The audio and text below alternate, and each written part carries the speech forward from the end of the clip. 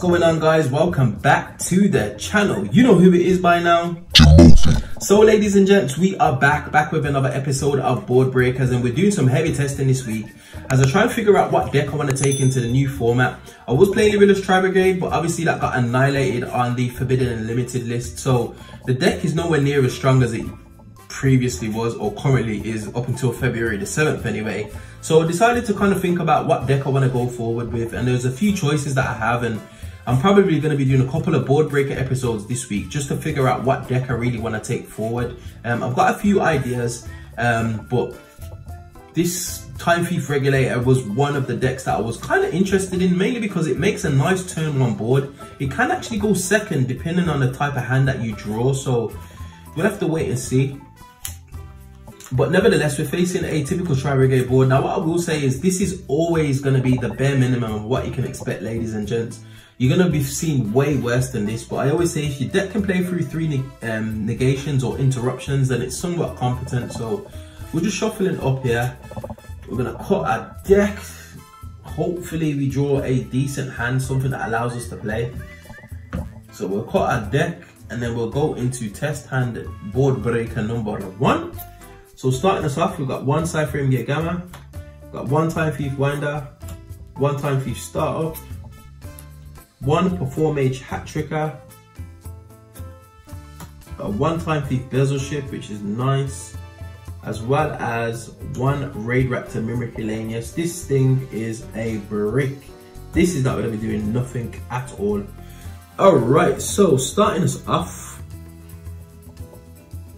we're going to special summon the Hat Tricker because there's 2 monsters on field, so he's there.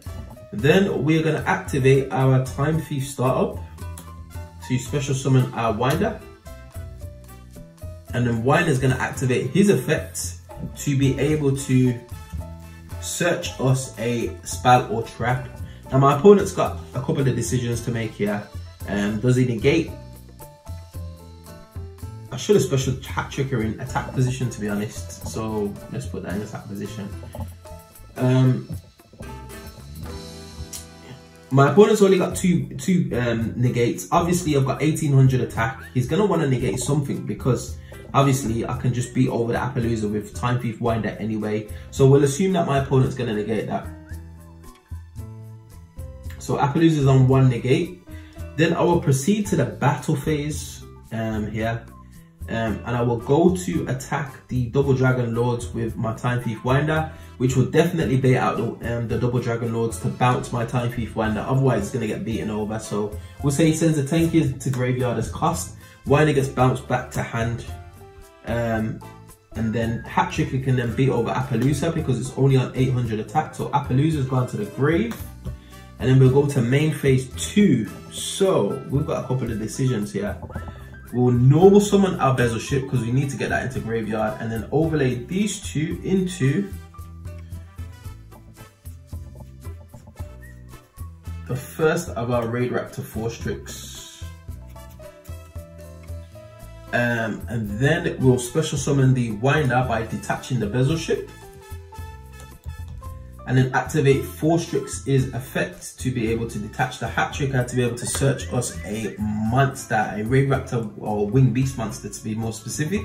So in this instance, we're gonna go for our, if we can find it, Raidraptor Singilanius.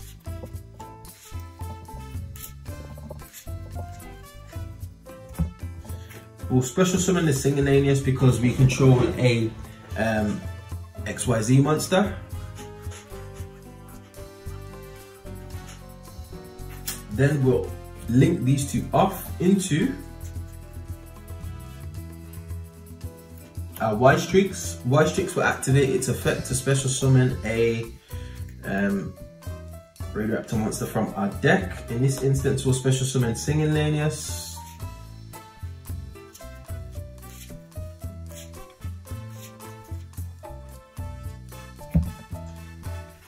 Then we'll overlay these 2 into our second 4-Strix.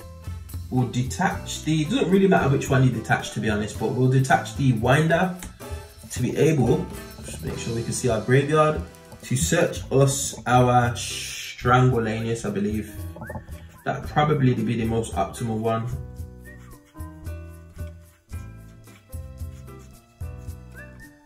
So we'll search our Strangulanius. And then because our XYZ material, well, because a XYZ monster, a dark one, was activated, Wise Tricks will activate his effect to set a rank up magic straight from the deck.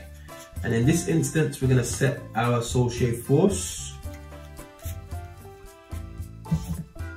We're going to activate Soul Shade Force, paying half our life points, targeting the Force Tricks in the graveyard to special summon it, and then to go into our Cyber Dragon Infinity. Oops, let's move that out of the way. Going to activate Infinity's effect to be able to just swallow up the Double Dragon Lord, so there's no monsters unfilled anymore.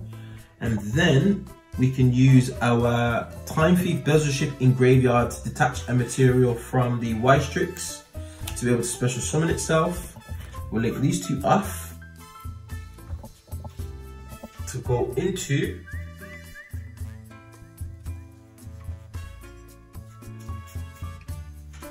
our Rusty. Now this is where it gets interesting, ladies and gents. You can do one or two things here. So Rusty can send a Raidraptor. Sorry, Rusty can send a Phantom Knight monster to the graveyard, but let me just show you so you know. To set a monster, our Raider's Wing is actually counts as a Phantom Knight monster. So if you do draw the one of Silent Boots, you can actually dump the Raider's Wing. And do we want to dump it here? It probably might be a good idea, to be honest.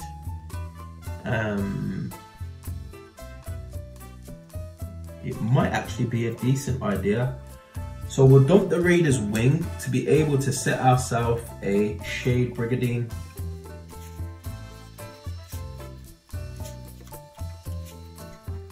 The board that we could potentially end on could be nice. So then we'll activate the Brigandine, summon itself. Then we'll overlay these two into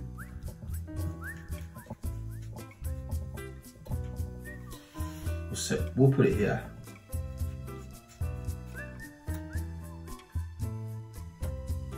Into our Time Thief Raidraptor.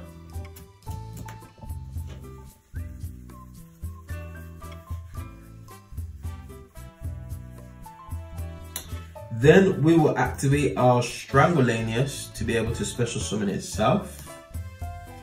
Targeting the Raider's Wing in the graveyard because we control a XYZ monster with a dark material to special summon and the Raider's Wing. We'll overlay these two into decisions.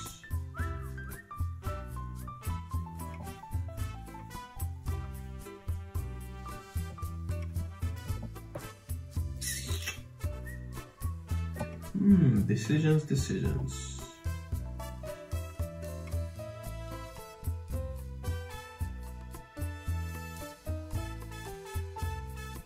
We'll overlay those two into, we could go into Evil Swarm Nightmare. Do we want to do that though?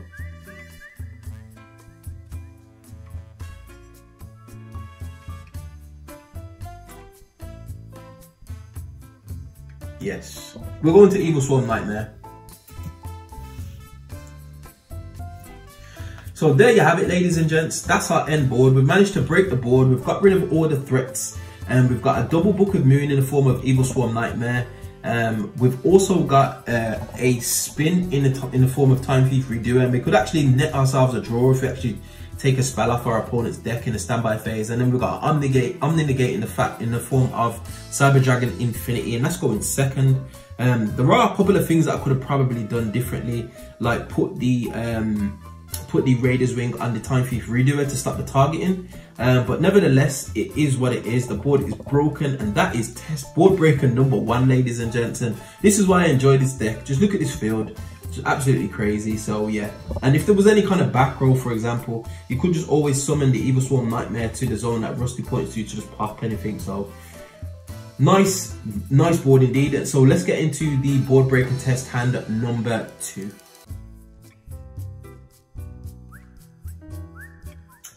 Okay, ladies and gents, Boardbreaker test hand number 2. Now, like I said, I do really enjoy this deck, and it can actually play through a couple of negations going first. If it does not get checked with any kind of like hand trap or anything like that, the board that it can produce is just absolutely crazy.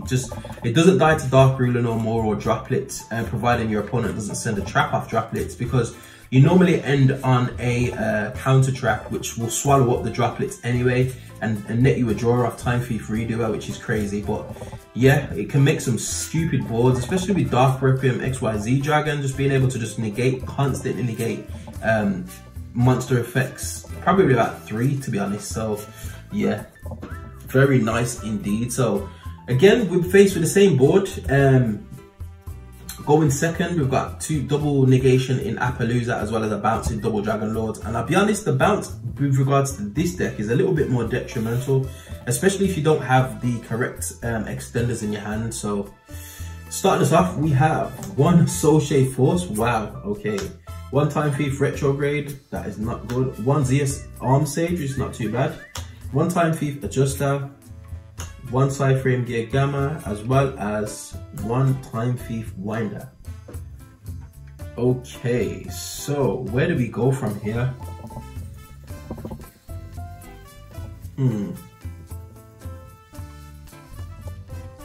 Where do we go from here?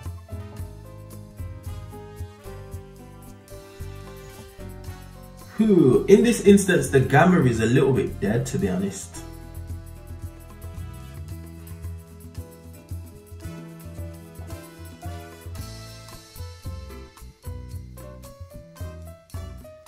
We could go the same route that we went last time, so let's see what we can do here.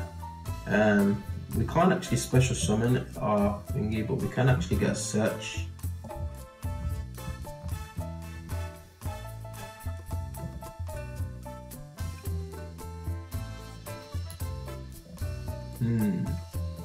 So we'll proceed to normal summon our Time Thief Winder and activate his effect.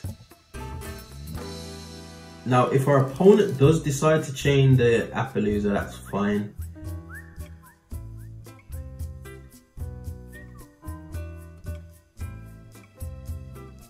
But we can't really go much further, to be honest. So we activate Winder. Winder's probably going to get met with some kind of negation, because my opponent's probably thinking if you normal summon the Winder, you must have extenders in hand, so you might as well just blow the Appaloosa negates before it gets beaten over. You could actually use, after the negations are already used, you could use your double Dragon Lord, send in the Appaloosa for cost to be able to activate his effect. So we'll say that it's negated that. So now we're in a bit of a situation. We could special summon our ZS Arm Sage, but it's not really going to be able to do much because one of our cards is going to get bounced.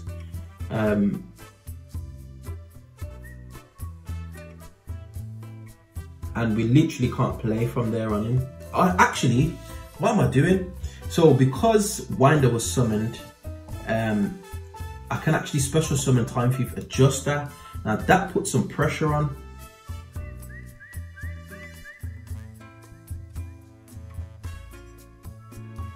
So actually, it's alright, so let's play this out correctly, because I actually didn't think about this when I was doing it. So if we normal summon our Adjuster, and then we'll go Chain Link 1, Time Thief Winder, Chain Link 2, Adjuster. Now obviously he's gonna want to negate something, and if he doesn't, it's gonna be a problem. So we'll say that it negates the effect of Adjuster to be able to special summon itself. So that's down to 1 negate there. So then Winder will resolve to be able to get me a search. So I'll actually add the, if I can find it, Time Thief Startup.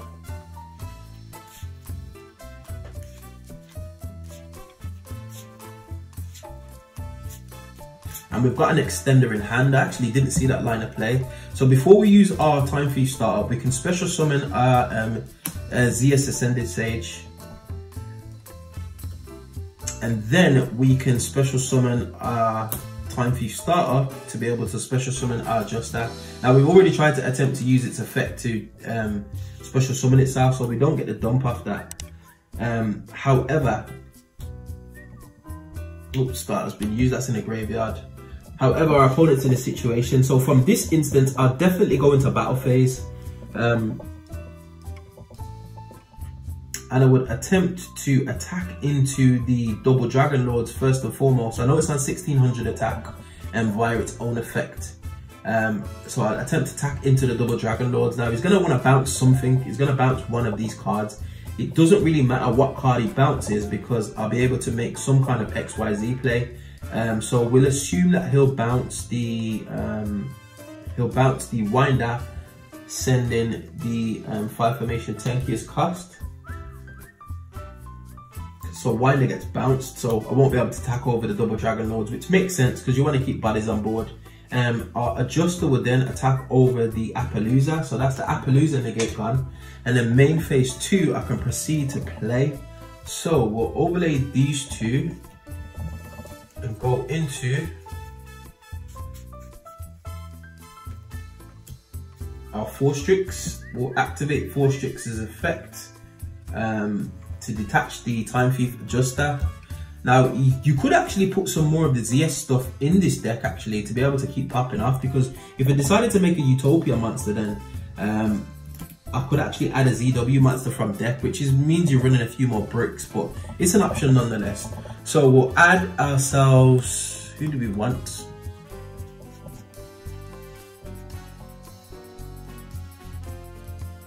We'll add ourselves the, can't find it.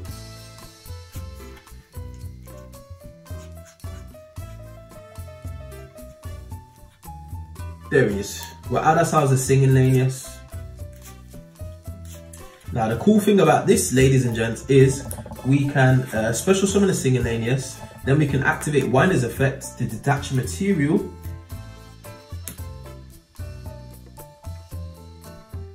and then special summon itself, because you can use each effect once per turn. The first effect to search and the effect to summon itself is you can use each of them once per turn. So now we've got another rank 4 on field, because we're going to link these two off to then go into our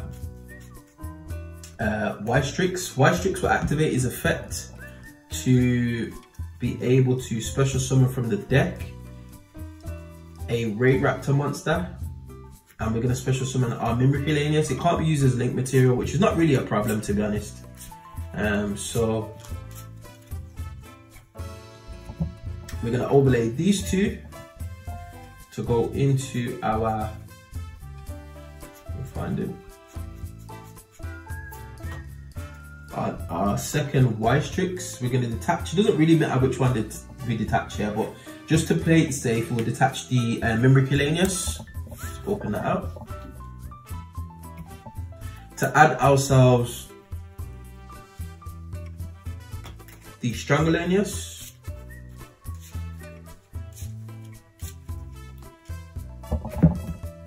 Then we'll link these off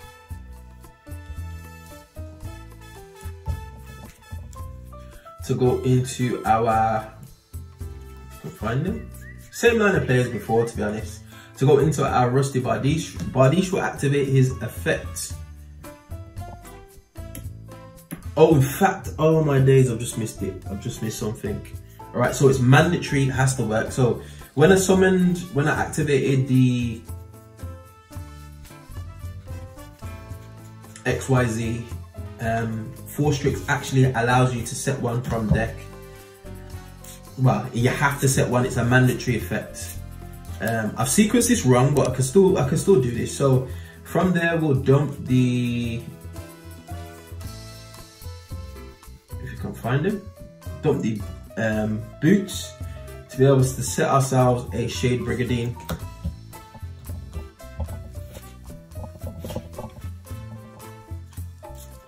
And before I forget, and before I get locked into darks, we'll activate the Soul Shade Force, targeting the Raidraptor 4 Strix, special summon it, grab our Cyber Dragon Infinity, activate Infinity's effect to swallow up the double Dragon Lords yet again. So broken it the same way, that goes to grave. Then we can special summon our Shade Brigandine. And then because we control an XYZ monster with a dark material in the form of Raidraptor Forstrix, we can special summon our Strangolanius. Then we can special summon our, doesn't matter which one, we'll go into our Singolanius. Then we can actually banish our Mimicrylanius to be able to search ourselves a Raidraptor card. And in this instance, we're definitely going to grab our Raider's Wing. So as you can see, ladies and gents, this deck just snowballs like out of control. It's just ridiculous. So now we can make 2 XYZ monsters. We'll activate Raider's Wing to detach a material from our Cyber Dragon, which is going to be the Double Dragon Lords, to be able to special summon itself. It gets banished when it leaves the field, but obviously we're going to use it to make a rank 4. So in this instance, we're definitely going to want to get our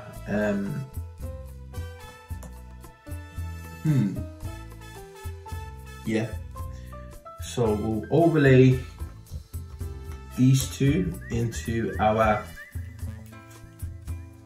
Time Thief Winder, which will put our Time Thief Retrograde online because we control it a monster. And then we'll overlay these 2. In fact, they don't want to do it that way. No. Let's go back. Let's go back. We'll overlay these 2 to make our Time Thief Winder, because Winder will have a spin and it also puts our Retrograde online, so it will have a spin in the form of Shade Brigandine because it's a trap, and I'll just put it back onto the top of the deck. And then we'll overlay these 2 into our Dark Rebellion XYZ Dragon. Then we shall set our Time Thief Retrograde, and that is board broken, ladies and gents. And look at the follow-up here. So we've got Cyber Dragon Infinity as a Omni Negate, as well as a Swallow Up on my turn. We've got a Dark Rebellion XYZ Dragon that we can then go into our Requiem by activating our Soul rank up Magic Force by banishing a monster from grave, which is fine, Dark Monster, it doesn't matter which one.